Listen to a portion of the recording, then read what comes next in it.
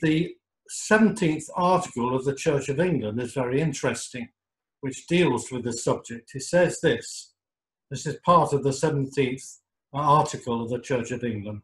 The godly consideration of predestination and our election in Christ is full of sweet, pleasant and unspeakable comfort to godly persons, and such as feel in themselves the working of the Spirit of Christ, mortifying the works of the flesh and their earthly members, and drawing up their mind to high and heavenly things. Many other good things added, but I think that's lovely. And we pray that the Lord will lift up our hearts and minds to heavenly, wonderful things, to know our God. This is what Spurgeon said about the doctrine of election. He says this: when I first received those truths in my own soul, when they were burned unto me, as John Bunyan says, burned as with a hot iron into my soul, I can recollect how I felt.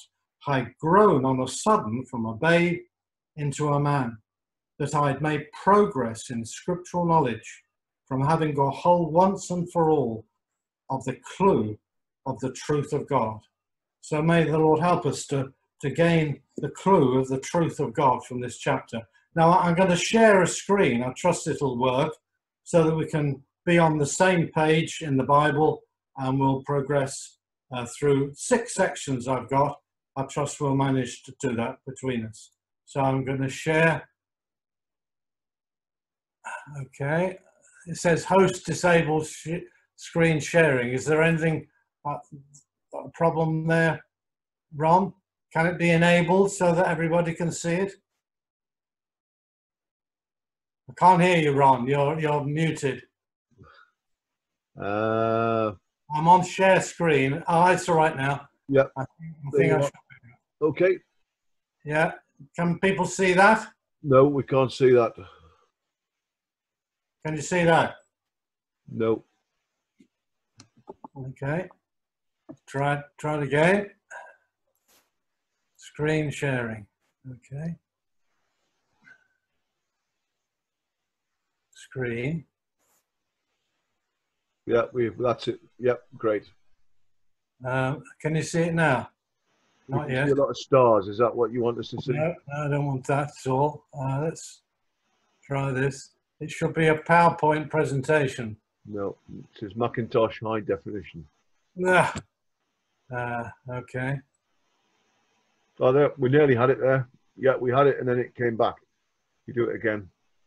I'll do it again. Okay.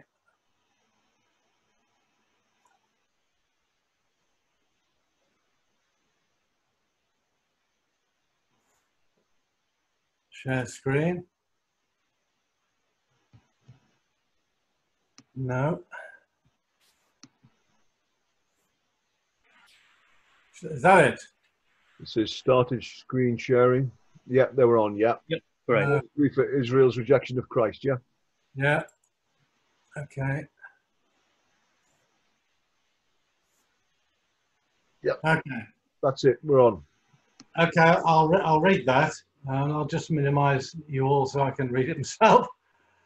Right. I tell you the truth in Christ. I'm not lying. My conscience bearing me witness in the Holy Spirit that I have great sorrow and continual grief in my heart, for I could wish that I myself were accursed from Christ for my brethren, my countrymen according to the flesh, who are Israelites, to whom pertain the adoption, the glory, the covenants, the giving of the law, the service of God, and the promises, of whom are the fathers, and from whom, according to the flesh, Christ came, who is over all, the eternally blessed God. Amen. Now, Paul is introducing a subject which is very dear to his heart. He's very sensitive about it. He doesn't actually tell us what it is in words because he doesn't want to upset the Jews, the Israelites, natural Israelites, physical Israelites. He himself, he says in a later chapter that he's a Benjamite, that he is by nature, he was born as an Israelite, and yet he has this grief. And the grief is actually described in chapter 11, verse 1. Has God cast away his people? That's the concern. It would appear that the vast majority of his own nation had been cast away. It seemed as though none of them were Christians. It wasn't true. He knew a number, a remnant, and yet he had this grief that so many should not have any interest in Christ. So many of them had no interest in being saved and trusting Jesus Christ. Why was this so? And he said, look at the privileges they had. They had the covenants from God in Sinai. They were adopted as the children of God in the desert. They saw the glory of God, that pillar of fire and that presence in the tabernacle over the mercy seat. They had everything, the promises of God. And even from them, Abraham, Isaac, and Jacob were descended. And above everything else, the Christ was descended naturally from their seed. And yet, even though he's the blessed God, they hadn't trusted him. He doesn't say all that, but you see, I think the point clearly is this, that if we have a real heart for the things of God, we should grieve over the unsaved. In fact, this is my sixth point. My first 2 points really are this. The plight of the unsaved should not be something which is indifferent, and I'm sure we're not indifferent to it, but it should cause us grief.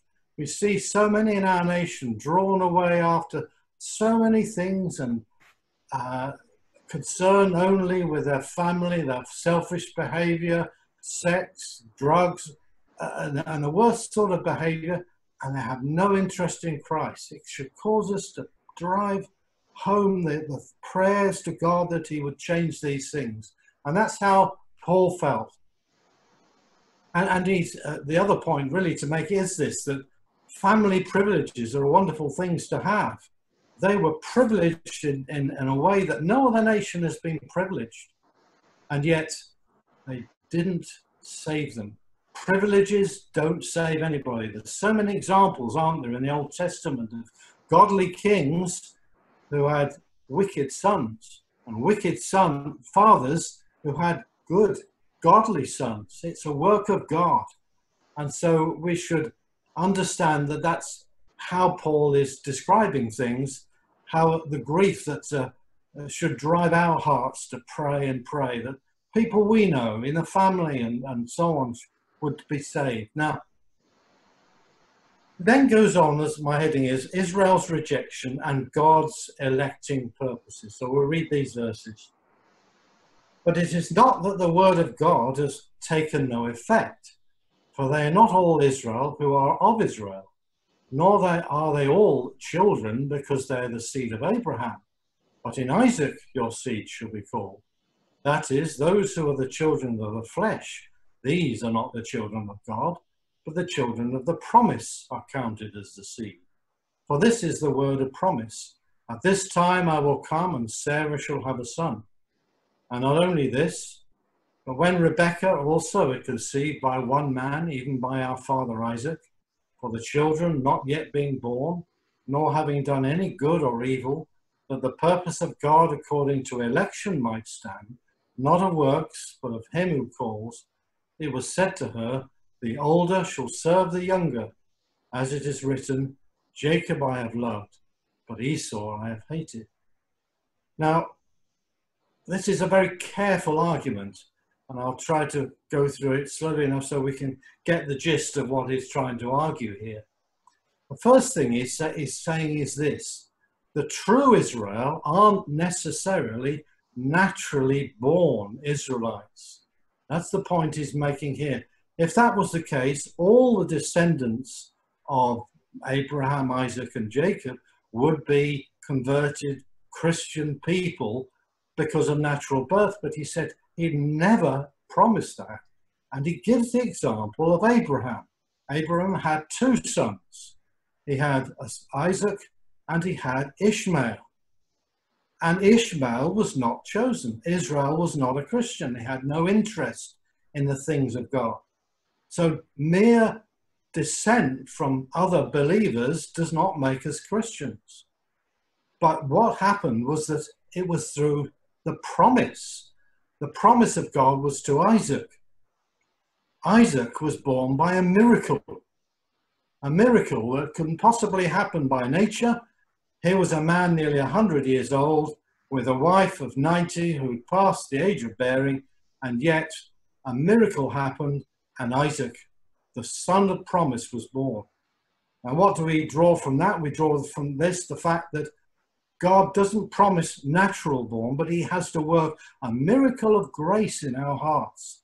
That's what causes us to be saved. It's nothing that we have. It's God's miraculous birth from above through the Holy Spirit. So Sarah had the son at the time of promise.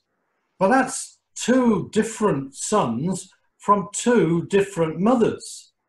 So he has not only that, but listen, think of the example of Rebecca. Rebecca had two children in her womb at the same time. She had Jacob and Esau.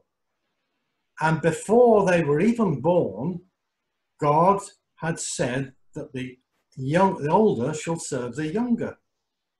As it is written, Jacob I have loved, but Esau I have hated. So we think of this and we think this is a little hard, is it not? But I mean, after all, and some people argue, wasn't Esau a nice chap, and wasn't Jacob a bit of a slimy, slippery character? Yes, that's true. Both of them were sinners. If we ask the question, did either of them deserve to be chosen and to be converted? The answer is no, none of them did. Both of them were sinners. And that's what he's saying in verse 11. The children, before the children were born, God's purpose, according to election, might stand, not of works, but of him who calls. So our salvation doesn't depend on our good works, that's quite clear. And it doesn't even depend on our heritage at all. And people say, well, this is a bit harsh, isn't it? Jacob I have loved. Why did he love Jacob? And some of them will say, well, some will argue, well, it doesn't really mean hated. It means loved less. But if we take this spiritually, am I a Christian today because God loved me a little bit more than the unsaved? Or somebody who's not converted is just loved a bit less than converted? That can't be true, surely. There's a vast distinction between a saved man who's going to heaven through God's wonderful grace and somebody who's bound for hell. It's not just a matter of a small difference in degree of love. It's a fact. If you look at that actual verse in Malachi, it's quite clear that Jacob was chosen not for any good in him, but purely out of his grace. Now, I would say that must be the answer, because we'll come on to it in a minute, but let's look at the lessons first. The lessons clearly from that passage are this, that God's word never promised that natural descent made a person a true Israelite. There's a true Israel. The true Israel of God are a spiritual people. God promised through Abraham there would be a multitude of nations, and through his seed all the nations of the earth will be blessed. True converted people come from all nations. They make the true Israel of God. God hasn't cast away natural Israelites, but the real Israel of God aren't the natural people, but the spiritual people. And God's people are such by a promise. By God's wonderful grace, they've been born again from above. He said that, didn't he? Christ said that to Nicodemus. You must be born from above, or born again. Must be a new principle put in our heart. And we look at ourselves and we say, I agree with that. I know that in myself there's nothing that would ever cause God to choose me. He must have done it just out of his love. God elects people to salvation before the foundation of the world. That's what the scriptures say. And this election is God's sovereign purpose. It's not based on good works that we might do or faith that's foreseen. the scriptures tell us that faith is not in all people. And that faith is a gift of God, not a works, lest any man should boast. None of us can say I'm a Christian because I did this and I was good and I trusted Christ. No, he causes us to do these things, all the work. Salvation is of the Lord. That's the most wonderful truth that we could ever have. Now, I know that we can believe that this is the right way of looking at it from the next section, because the first objection that Paul, if you like, raises, if you like, he's thinking, how will people react to this? And this is how they react. What shall we say then? Is there unrighteousness with God? In other words, is it really fair? It's not fair, is it? But what Paul says, and what we should believe, is this: certainly not. There isn't unrighteousness with God. Verse 15, for he says to Moses, I will have mercy on whomever I will have mercy, and I will have compassion on whomever I will have compassion. So then it is not of him who wills, nor of him who runs, but of God who shows mercy. For the scripture says to the Pharaoh, for this very purpose I've raised you up, that I may show you my power, and that my name may be declared in all the earth. Therefore he has mercy on whom he wills, and whom he wills he hardens. If I ask us all, do we deserve mercy? The answer is no. Mercy is never deserved. Mercy is something given to somebody who doesn't deserve it. And that's what Paul is saying here. By the Holy Spirit, I will have mercy on whomever I will have mercy. God's ways are higher than our ways. We can't dictate to God and say, that's not fair. You shouldn't have done it this way. But God will have mercy on whom he will have mercy.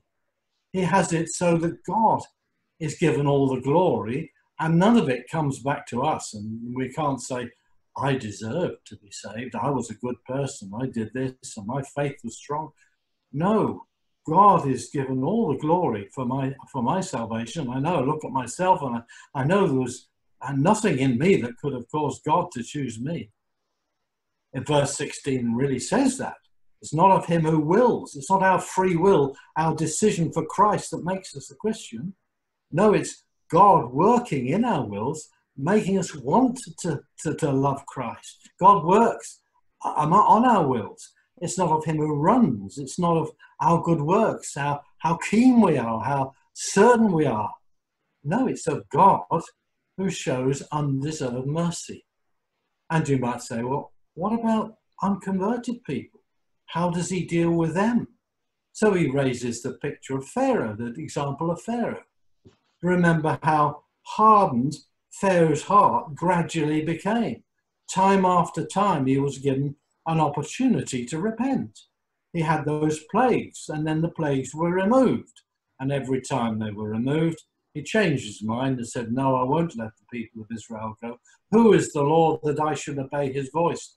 And so on. He gradually got harder and harder. He hardened his own heart, and often God will add hardening, if you like, a permanent hardness to an unbeliever who's hardened his own heart. So the lessons from these verses is this, that election, God's wonderful choice before the foundation of the world, which is gracious and kind, is never deserved, and I'm so glad it is not deserved, because I can trust an unchangeable God. Because if it depended on my work and my works and my feelings, well, I'm down in the dumps one day and I think, I can't be a Christian today because I don't feel it. And the day after, I feel on top of the world and wow, I'm a Christian today. I must have done something good. No, none of that feeling should be in our hearts. All the glory is to God who before the foundation of the world chose us. There's no matter of fairness. If we think about it, remember the angels who sinned. What's happened to them? Has grace been shown to them? No, the Bible makes it clear that all of those angels who sinned have been reserved for the blackness of darkness forever. It's horrendous thought. And yet God in mercy has taken some and passed by others. I don't know why that is, but I believe it because God said it's so. And it gives all the glory to God. So salvation is not because of my choice. It's not my good works. It's mercy. And God is patient with the unregenerate. Remember those awful Amorites in the land of Canaan. And God said to Abraham 430 years before it happened that he wouldn't go into the land of Israel. It wouldn't become the land of promise yet, because he says the iniquity of the Amorites is not yet full. They weren't as bad as they could have been. He was giving them grace. He was giving them time to repent and change. He gave them 400 years and more to change. God is very kind with the unregenerate. He gives them the opportunity to repent. And he uses even their hardness to display his power and glory. This is a wonderful truth. The Bible says in the Psalms, God causes even the wrath of man to praise him. What an amazing God we have. What a great chapter, great theme we're considering, that my salvation all comes from God. And that's where it's safe, because we have an unchangeable God. But we must move on. There's another objection. So we've had, it's not fair, but there's the sort of fatalistic arguments in this next section. You will then say to me, why does he still find fault? For who has resisted his will? In other words, if God's decided in advance, I don't stand a chance. Might as well give up. No, he says, but indeed, O man, who are you to reply against God? Will the thing formed say to him who formed it, why have you made me like this? Does not the potter have power over the clay from the same lump to make one vessel for honor and another for dishonor? What if God, wanting to show his wrath and to make his power known, endured with much long suffering the vessels of wrath prepared for destruction, and that he might make known the riches of his glory on the vessels of mercy, which he prepared beforehand for glory, even on us whom he called, not of the Jews only, but also of the Gentiles. Interesting to see how he answers this objection. He answers the spirit in which it's asked. Who are you, a man, to speak like that against God? What he's saying is, God is so far above you and I. How can we talk to God and tell him why he should or shouldn't have done things? And he brings the picture of the potter. He says the potter makes a lump out of the clay. The clay doesn't talk to the potter. So why have you made me like this? He says the potter's got the power to make anything he likes out of the clay. Some of it might be some beautiful vessel for drinking and for honor, and a beautiful place on the table in front of the king. And yet another one might just be almost a throwaway vessel, just for occasional use, and once it's unclean, it's thrown away. God has a perfect right. God is sovereign. He's in control. He knows what he's doing. And it says here, verse 22, what if God, wanting to show his wrath, he's now talking about how he deals with those who are called here vessels for dishonor, or vessels of wrath, the vessels of wrath. Now, you might worry about the phrase prepared for destruction, but I don't believe that means God in advance prepares them before they even existed for destruction. No, they're prepared by their own hardness of heart, by their own sin. It is their own work that prepares them for destruction, because if you compare the phrase there, prepared for destruction, with verse 23, where it says, he prepared beforehand for glory, you and I who are believers, it's a beforehand preparation. It's not our preparation. It's clearly different. God has prepared us beforehand to receive glory and honor and immortality. What an amazing grace on the part of God, that he has all this mankind before him. And in mercy, he decides to send Jesus Christ to become a man, to die for their sins, to take their place at Calvary, so that they might be vessels of mercy, that he might have grace and mercy on sinners, save them from the destruction which they deserve. All of them the same, all of them deserve it. There's only one Saviour, and yet in his mercy, he saves some, but he doesn't save all. Of course, we don't know who are saved and who are not saved, but we know that the person who saves can only be Jesus Christ. And if we preach to people, we preach Christ. Go to him. You haven't got the faith in your heart. Plead with God to give you the faith. You can't believe these things. Ask him that you will be changed, so that your will would wish to take Christ as your Saviour, that you might want to turn from your sins. God is able to grant repentance, to give faith. But we talk to people and preach to them, not that all the work depends on them, but that they're in danger because of their sin, and they need to plead with Christ and go to God and plead with him that he might save them. And we take away all, if you like, all the hiding places that the sinner tries to hide in, all the excuses that people have. None of them are any good. There are no excuses. We're all guilty before God, and we all need to go to Christ. That makes a big difference in how we think and preach the gospel. So what are our lessons? God has a perfect right to do what he likes with men and women. He's a potter working with the clay. God displays his rightful wrath. Wrath is not something, an awful characteristic of God. It's a rightful characteristic. Should he not hate sin? Isn't part of our problem as Christians that we don't sufficiently hate sin as God does? That we allow things in our lives that we should be ashamed of and are a disgrace to his testimony and his word? God is a purer eyes than to behold iniquity, the Bible says. His anger is right, and yet he shows great mercy and great patience with those who are fitted for destruction, giving them time after time. So why are they unsaved?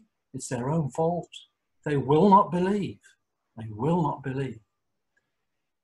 God prepares beforehand the vessels destined for mercy. It's not their work. It's not their doing that makes them vessels destined for glory. It's his great mercy. And this, as he says at the end, he's beginning to say what he's talking about now. This is for Jews and for Gentiles.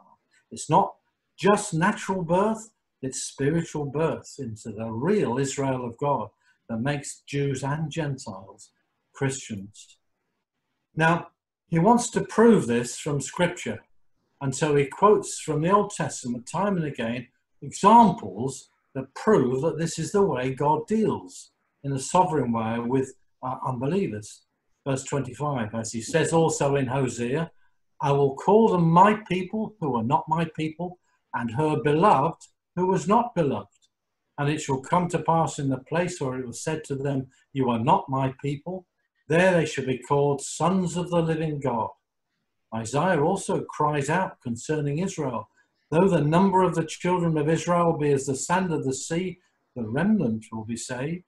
For he will finish the work and cut it short in righteousness, because the Lord will make a short work upon the earth.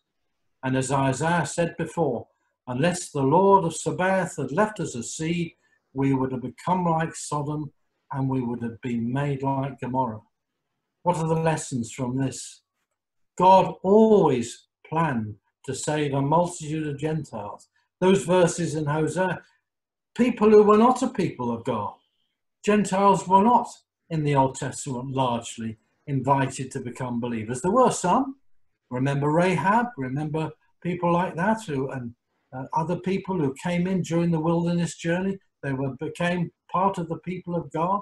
Some of them even became in the descent, but largely Gentiles were not among the people of God from the very beginning. Not, as I said, that all Israel were anything but the outward people of God by circumcision, but there was always a remnant that he decided that he would save them, touch their hearts and make them new people in Christ.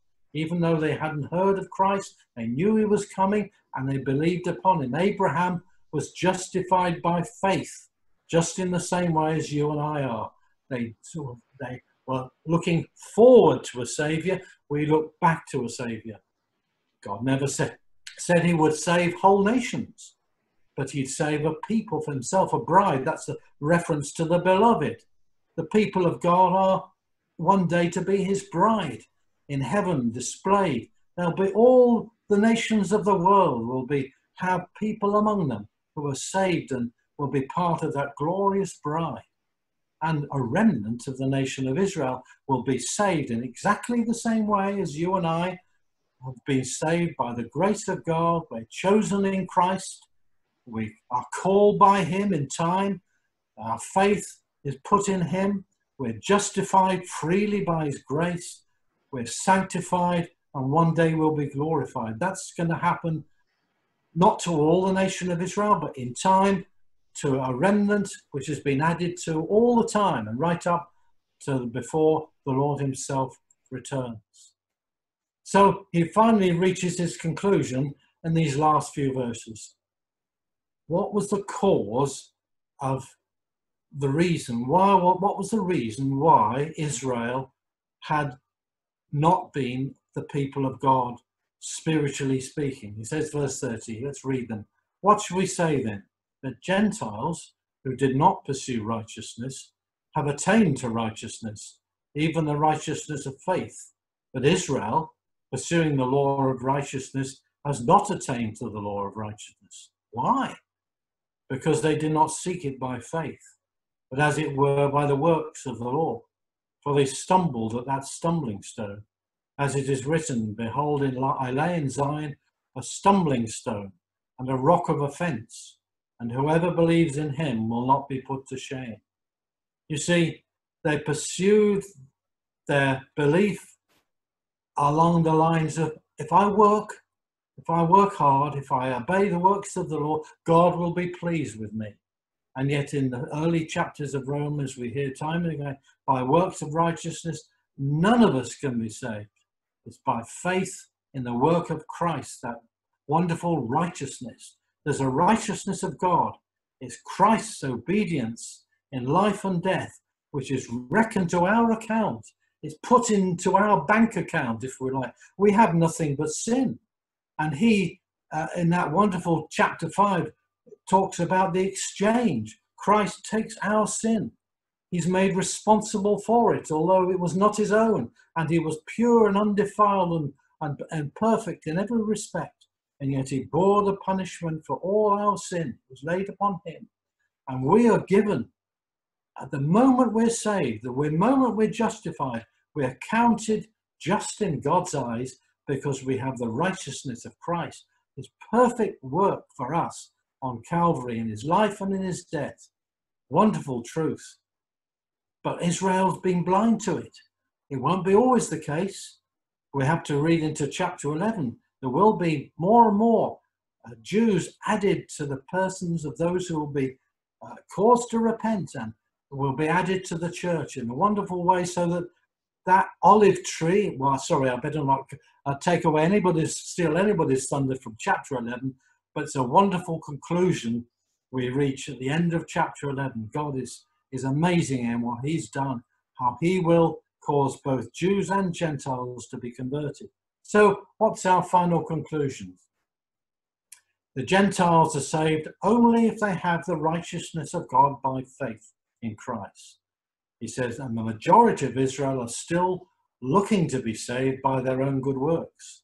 Many people in England are the same today. You meet them in the open air. Will you go to heaven? Yes. Why is that? Because I'm good. I'm not as bad as Joe Bloggs down the road. I've never killed anybody. I've never done this. They have no idea of how sin is seen in the sight of God. And they are offended at the person and work of Christ. I don't need a saviour. I can get there under my own steam. That was Israel's problem. That is the view of many religious people in our land today. But nonetheless, there is a remnant of Jews who are and will be saved by grace and faith alone. Read chapter 11 for that. So I'll finish with a few quotations from some people who have always believed this particular, and I've lost absolutely everybody from view, but it doesn't matter. Is everybody still there? Yes or no? I don't know. Yeah, we're here. Yeah. You're still here. We're still here. We're here. Just a few quotations, because you might think, well, who actually believes these things? Well, Tyndale said this. I've already had Spurgeon quoted. Tyndale said this: except you felt yourself brought unto the very brim of desperation, yea, and unto hell gates, you can never meddle with the sentence of predestination without secret anger and grudging inwardly against God. Therefore must Adam in us be well mortified, and the fleshly mind brought utterly to nothing, before you can bear with this thing and drink so strong a wine. Luther: the excellent, infallible, and sole preparation for grace is the eternal election and predestination of God. That's Luther. What about 1380? John Wycliffe: Christ is everything in Christianity. To believe in the power of man in the work of regeneration is the great heresy of Rome. Conversion proceeds from the grace of God alone, and the system which ascribes it partly to man and partly to God is worse than Pelagianism. Pelagianism believes that there is good in man, and that everything's all right, all will be well in the end, because there's good in man. Of course, the Bible never teaches that. The Bible teaches and our desperate need of mercy and grace from God. So I'll leave it there. Thank you all for your prayers.